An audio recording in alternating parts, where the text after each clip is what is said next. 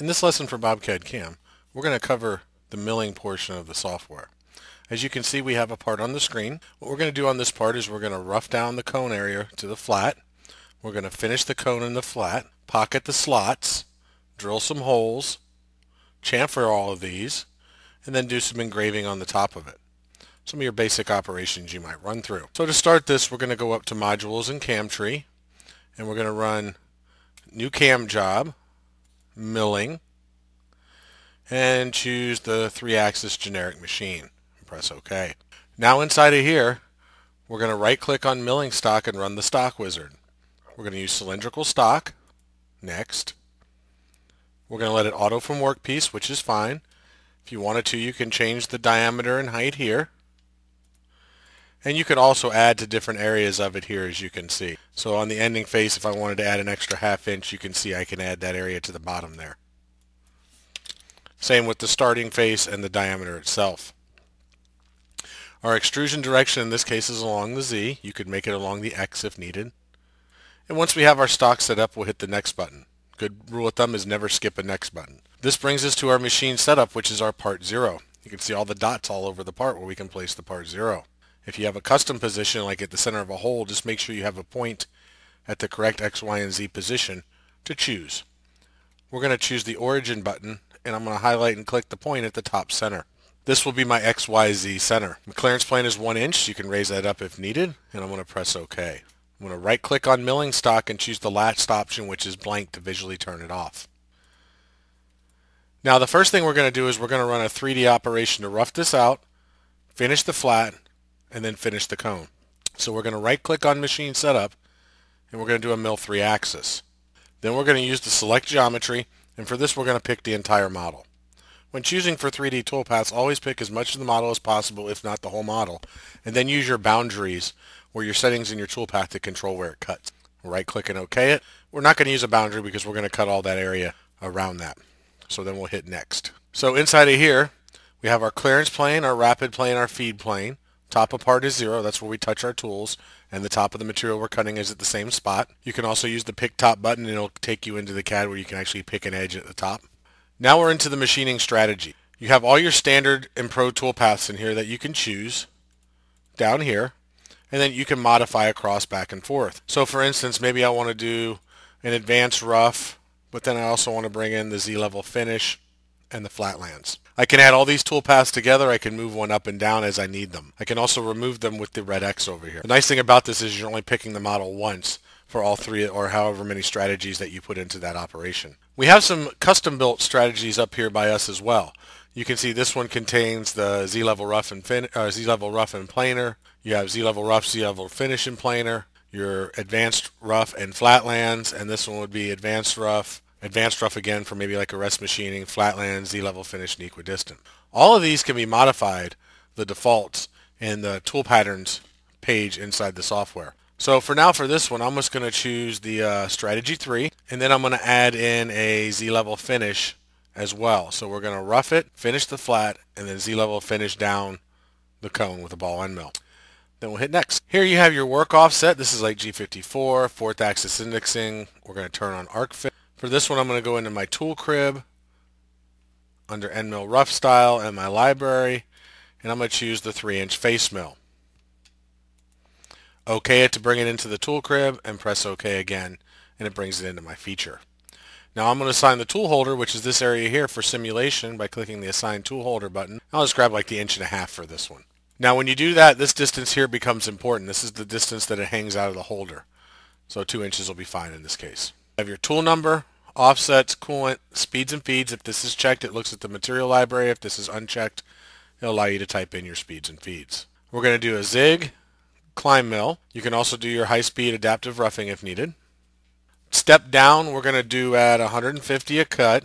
We're going to step over at, let's say, let's do 875 a pass. We're using a 3-inch cutter. And we're also going to turn on intermediate steps to 2 for staircase removal. We're going to leave 10 thousandths all over the part. We'll leave it on cut holes, and we'll use the overall depths at first. Entry methods, you can plunge or choose different types of entry methods here. We'll just use the plunge option. You could turn on rest roughing to come back in with a Second, advanced rough to clear out the areas the larger tool couldn't fit. Since we have flats, I'm going to turn on machine flatland so it recognizes the flats and uses those. And we're going to do by area. We're going to do direct linking in between within groups and between groups. And to come back onto the flatlands now, we're going to choose the same tool. So I'm going to go to end mill rough and choose the 3" in there as well, because I want it to finish that flat with that same cutter while it's in the machine. It remembers the tool. I will assign the tool holder again. Tool numbers, speeds and feeds, zig, climb mill. Step over we'll do, let's say 750. We're going to finish it this time. We're going to do circular lead in and out, and we'll make it at least the radius of the tool. Always use tool tip, because that's where you touch and zero your tools. And then follow on the links. Now we're going to go into the finish of the cone itself, which is the Z-level finish. You can see this just takes us right down the tree of all of these operations. We're going to use the default 1/2" ball end mill, and we'll just pick a 1/2" tool holder for this. Protrusion length is long enough. If you can't access it, just uncheck this here and you'll be able to get into it. Tool number 2, speeds and feeds, coolant, climb mill. Depth of cut, I'm going to do like 30 thousandths. We're going to finish it. Plunge and vertical on the entries. You have all innermost or outermost. So in this case, what I want to do is I want to do just the outermost, otherwise it will try and go down that top center hole. So this allows you to pick the whole model, and as you can see in the picture, choose where you're cutting. We're still doing tool tip and by area. These are different step-down connections. Follow surface shape. You can do a horizontal, vertical, spiral, or retract. We'll do a follow, then a retract on the large links. And we'll compute it. And this will take just a moment to calculate. Okay, and here you can see our tool path. And if I right-click on each of these, I can change the color of them. Let's make the roughing orange. So if you look at this one, you can see it's roughing down around the cone area. Then the flatlands will change the color to like this one here. So you can see it's just going across the flat. And then the Z-level finish will change the color to green. Now this one, you'll notice it went down the cone and down the wall because it's trying to finish everything on the outside. Well, the reason I wanted to show you all this at once is that if you don't set a stop, it's going to try and go down the whole thing because that's what we selected. So we can go back up to the feature, right-click and edit, go down to the parameters for the Z-level finish, turn on bottom of job and give it a minus number from your top of job 0. Or a position in reference to your top of job. And then instead of recomputing here, it'll recompute all 3 of them. I'm just going to hit finish. Go back to the one toolpath in the tree and right click and compute just that toolpath. That way I don't have to sit through the calculation of all the other ones. So as you can see, I was faster calculation and now I'm just doing down the cone. Okay, so I'm going to go ahead and right click on this feature and hit blank unblank toolpath, and it just visually turns it off for me so I can work on my next part, which is going to be cutting these slots. So we're going to right click on machine setup again. We're going to do a mill 2-axis. The geometry we're going to pick for this is you can pick the surface, you can pick the edges at the bottom or the top, doesn't matter. So for this instance, let's just pick the 2 surfaces.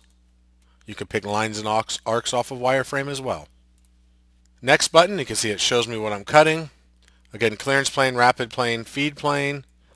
Top of part has now been cut down, so I can either type in the minus 1.5 to that level, or I could use the pick top button and pick an edge at the distance the top of part is, and it will load the value. Now the depth, I need to know how deep those slots are, or again, I can use the pick bottom and pick an edge at that depth and load it in, so those are 750 deep. We're going to do pocketing, so you can see it gives me the standard pocket default strategy, which I can change. Maybe I want to spring pass it so I can add another finish in there. So it's going to be pocketed with a finish and then a spring pass finish. And I'm also going to add in a chamfer mill to this as well. And I'm going to move that down. So that way afterwards the chamfer mill can come in and chamfer the tops of those slots. You have your work offsets. Now for the tool for this, I'm going to go through the tool crib into the library. And I'm going to choose this 7/16 end mill for this to rough them out. I'm going to assign a holder. Again, this is just for simulation purposes, and make sure your protrusion length is long enough.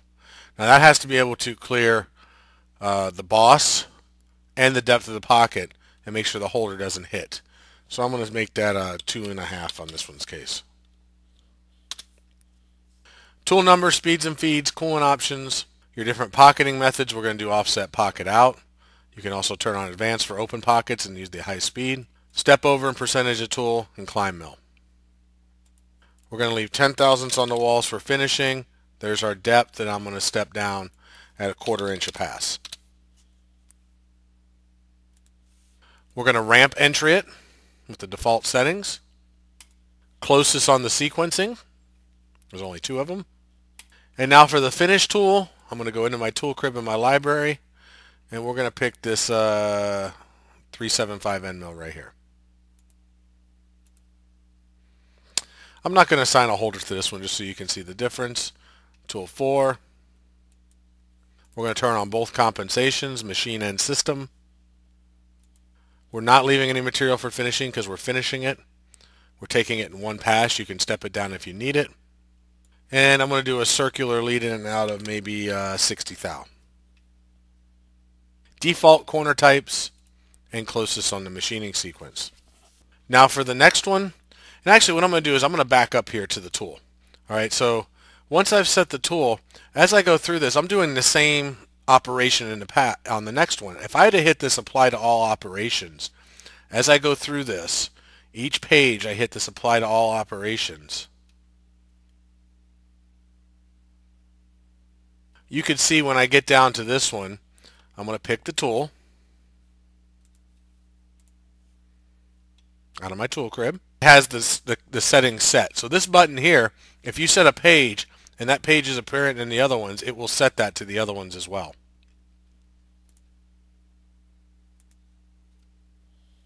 And closest on the machining sequence. Now we're down to the chamfer mill, and for this one we're just going to use the default tool. We use both comps, and for this one we're just going to pick a depth of right there. Chamfer length, depth, sharp tool. We'll do a circular lead, that'll be fine, and we'll compute it. As you can see, what we have here is the tool paths for the different operations. I'm going to right click on the pocket, change the color of it to orange so you can see it roughing it out. Profile finish 1 will change the color to green. Profile finish here, which I'm going to rename skim pass, I can change its color to like a light blue. You can see it's at the same point as the green. And then the chamfer around the top will make a different color as well. So you can see I can do all of those operations in one feature. Now we need to drill and chamfer the holes. So we're going to go back to machine setup, do a mill drilled hole option.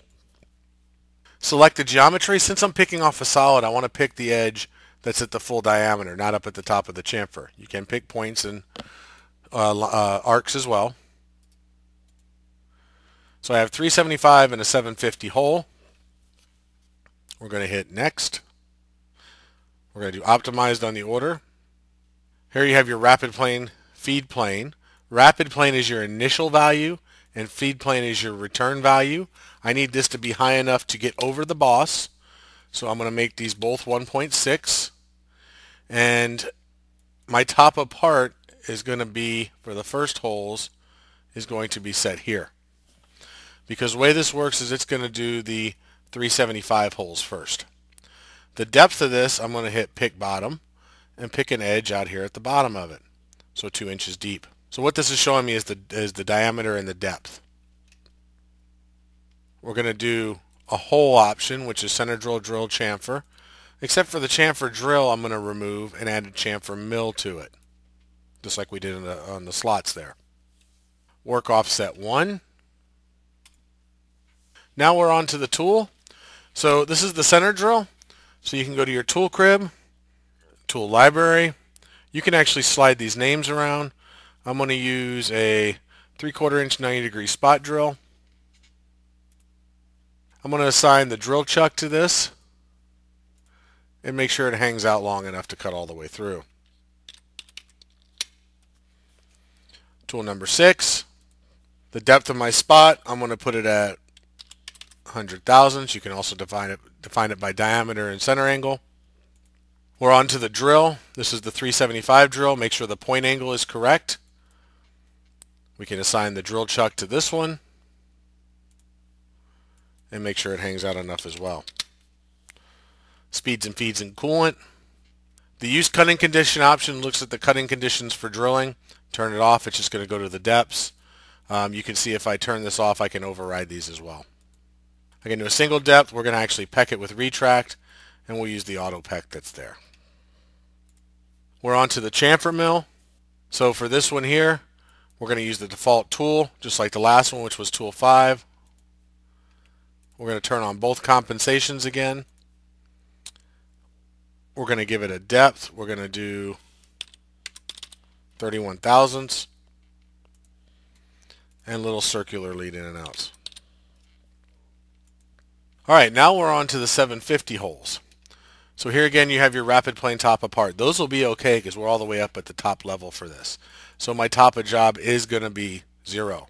I am going to use the pick bottom button and pick this level here, and you can see it's 3.5 inches deep. We're going to use the hole option again, and again I'm going to remove the drill and add in the mill. We could have used the apply to all features when we did it the first time and it would have carried it down. Work offset 1. We're going to choose the same spot drill and assign the same drill chuck.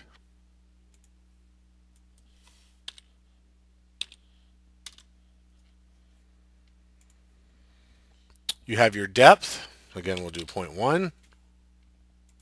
Make sure your point angle is correct. We're going to use the drill chuck, and I'm going to make sure it's hanging out long enough. You have your depths. We're going to peck it, and I'm going to make this peck down at 1/8 inch a peck. Over typed it there. Just pressed OK. Told me I had too many decimals. Now we're on to the chamfer mill again for this hole. We're going to leave the default tool. Turn on both comps again. Give it our depth. And do our little circular lead in and out. Compute it. And you can see it drilled all the holes and give me the little chamfers in there. Now all we have left to do on this is the engraving around the top. So to do this one, we're going to go back to the machine setup. We're going to do a mill 3-axis wireframe we're going to use for this one. Even though it's flat, this is a nice operation for this.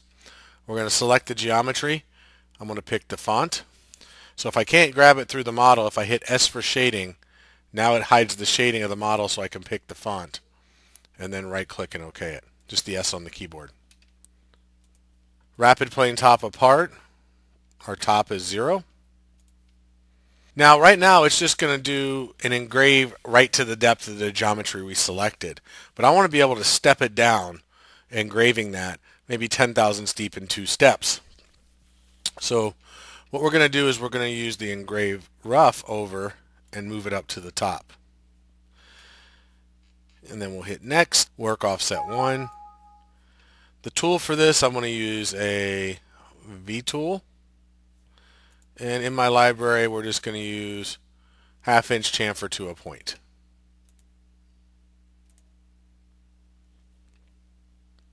The step distance, I want it to be, let's do 3.5 thou 2 times. We're going to cut down to the geometry or cut from the geometry. So we're going to cut from the geometry down 2 times. And for the finish, I'm going to go ahead and grab that same one. And we're going to do this one here. That's not it. I grabbed the wrong one. I need to go to the V tool. Pick that one again. There we go. And then we'll compute it. And you can see if I hit shading and zoom in there, you'll see my little toolpath. So our whole part is done. You can see I have our whole tree over here. So we're going to come up to milling job. We're going to right click and we're going to hit post. and it'll give you the G code for your machine in the window here, which I'll move up so we can all see. Now if you need to change the machine control, you can just right click right here and edit the post processor, or you can put milling job, current settings, and choose your machine here to change it as well. And then just repost your code. For simulation, we'll simply go to modules and mill simulation. This will take just a second to load up. And you can see as it loads up here, I have the tool path, the tool, and the stock. I like to turn off the initial stock and the tool path, and I'm going to hide the workpiece. So I just have my stock and my tool. I have some speed here. This will fit our screen. And then we'll just hit play, and you see it's just going to run around there and show me how it's going to cut when it goes out to the machine. So you can see it's doing the roughing step down here.